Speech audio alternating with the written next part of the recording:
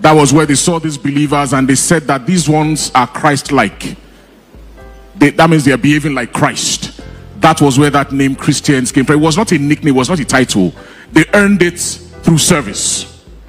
Amen? All right. Now, knowing a true Christian or a man of God is not rocket science. It's not such a hard thing to do. Because the Bible said concerning Jesus that he went about doing good and healing all those that were oppressed of the devil. Sorry, it's like you didn't hear what I just said.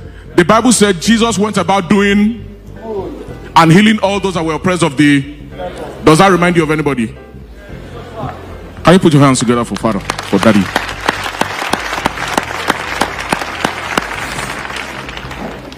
I said I had to say these things because, you know, some of us just gloss over it. I had to do an Instagram post some weeks back and I had to ask a question after Daddy passed on.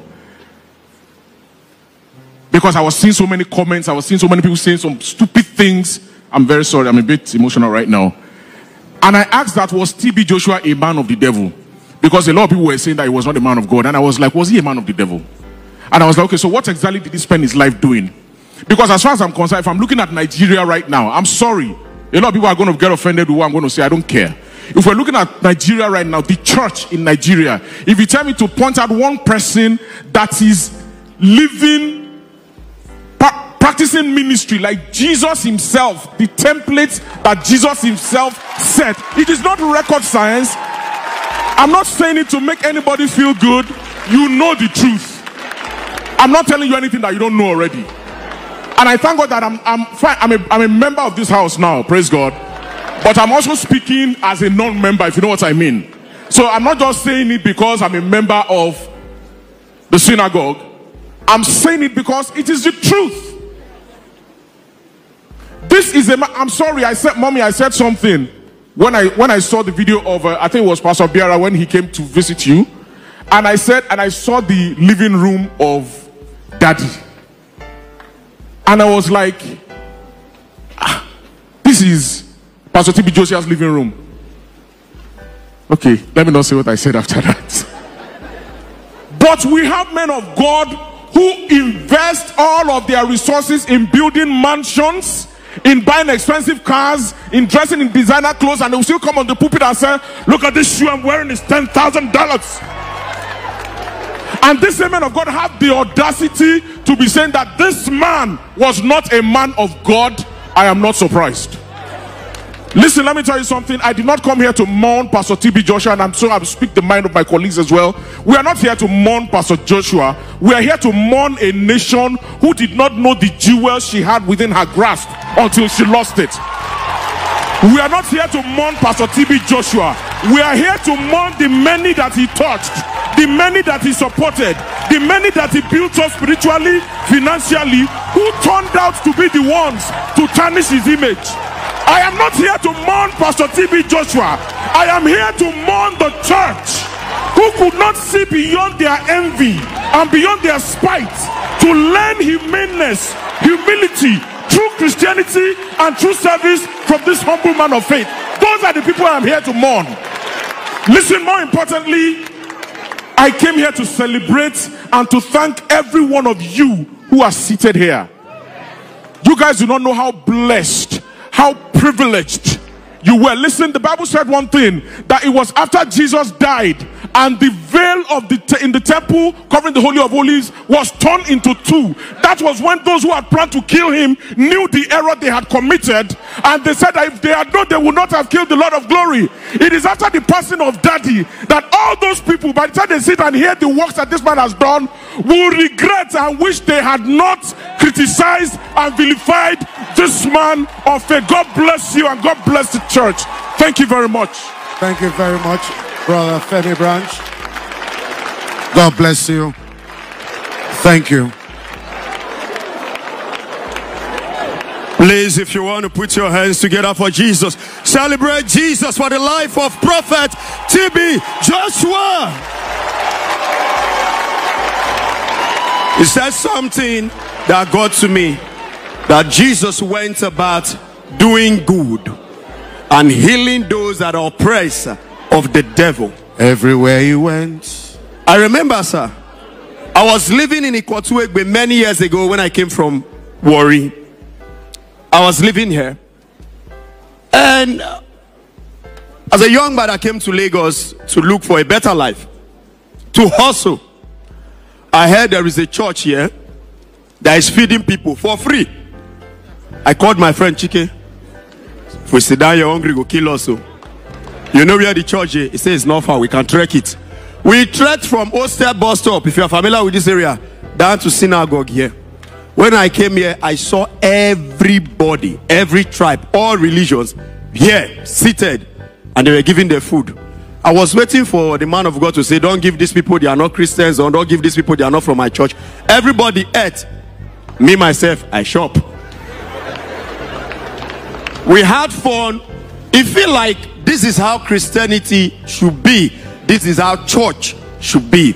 If Jesus was still here with us, this is what he wants us to do. Please celebrate a man of God that does not discriminate. You see, you started making me nod the way the band was nodding so many years ago. But ladies and gentlemen, we're celebrating a man of God. We're celebrating a prophet, a teacher, a healer. We're celebrating a man that did great and mighty deeds for God Almighty. We're celebrating a father. We're celebrating a mentor. We're celebrating someone who was truly Christ-like. Somebody once said, nobody really dies if remembered. They live in our hearts forever. I pray that you continue to allow the man of God live in your heart. And I pray that you continue to emulate and do that which he did when he was with us, which was doing good. Doing good. Doing good. Doing good. Doing good. Tell your neighbor, doing good. Doing good. Doing good. And fighting the kingdom of darkness. Sir, before you recognize this dignity, I want to say something. On Saturday, I was at an event. It's a business summit. So the owner of the company saw me and was like, I was even planning to meet man of God, before he's called to glory. But I heard so many things. I said, what? He says, my brother, don't mind what people were saying. And I said something to him. I said, sir, you are a big man, right? He said, yes. I said, I want to tell you this thing. Now, every day, now be big man naming ceremony. People will give you names that does not belong to you every day. Why? Because you are doing well. Why? Because you are successful. Why? Because you are doing the right thing. Where you are wicked, they will call you wicked. Where you are doing good, they will say, who knows what they use the good they do. Please celebrate this great man of God once more, Prophet TB Joshua, for all his deed. My brother Casey, what is it about that letter J? You know one thing, I said God is particular about names. God is particular about names. And if you want to follow me truly, I will take you through the journey of the Bible a bit.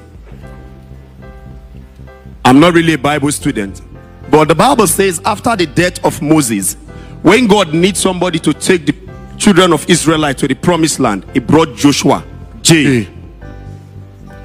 When he needed somebody to save David from the hand of the king, he brought the lastborn of the king, Jonathan, J.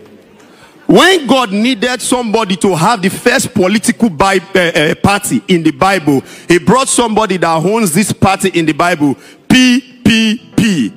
Pete to Potiphar's house to prime minister, Joseph, J. When God needed a man to save the whole world from condemnation, he brought his son, Jesus Christ, J. From the father, Joseph, J. From the offspring of Jesse, J. When he was to be landed, he landed in a place called Jerusalem, J. When God needed somebody to baptize him, he brought John the Baptist, J. In the river Jordan, J. Everywhere God needed a man to betray him, he brought Judas that eats carrots, J. And when God needed a general in our time to lead these people from bondage, he brought TB Joshua, J. So this is why, please put your hands together for the man of God. So this is why I told Casey backstage that henceforth when he sees me, he should call me Jenga. I'm no longer Benga. Please, what is my name? God be with you. J. How did J? Sorry, let's do that again. What's my name? J. Thank you so much for watching. If you have not subscribed to our YouTube channel, please consider to hit the subscribe button, click on the notification bell, so you will know anytime we post video here. And remember, your sister, your friend, your girl, or your pikin, anyone you call me, I did there for you to dream bright life with Lady T. See you on our next video. Ciao, ciao. If there is anything that is bothering you, my friend, please say it so others will learn. Bring it to true dreams with Lady T, and God will be your strength. Bring it to true dreams with Lady T, and God will see you through.